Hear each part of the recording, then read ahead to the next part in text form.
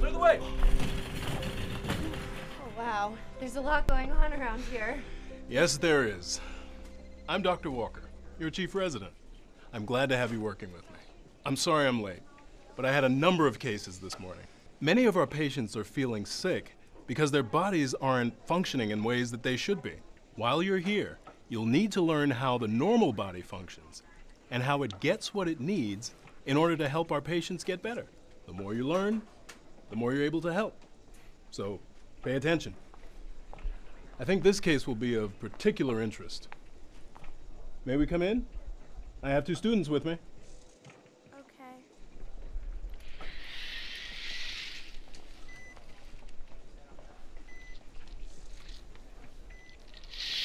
Elisa, these are our medical students. Hi. How are you feeling? I've been feeling tired for more than a month. I just can't get through the day without feeling exhausted.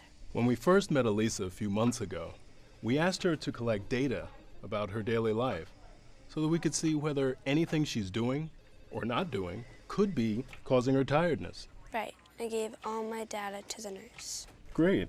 We'll have a look at it soon. In the meantime, I should tell you both that we ran some tests on a few illnesses as well. We tested Elisa to see if she might have a bacterial infection or the flu.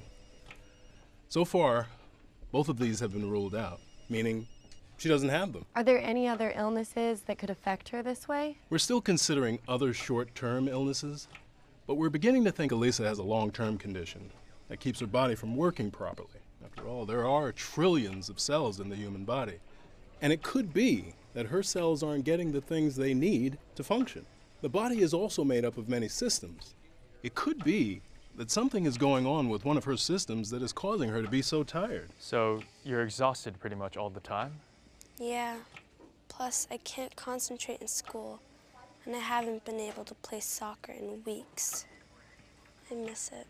We need to investigate all angles in order to figure out this problem and give Elisa the help she needs to get better. You'll need to discover what is happening in her body to make her feel this way. Please help. I'm so sick of feeling tired. I know you can do it, but you'll need to carefully evaluate all possibilities. I'm counting on you, students, and I'm not the only one.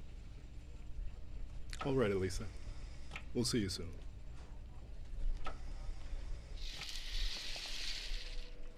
I have another patient, but remember, I need you to work hard to investigate why Elisa is feeling so tired.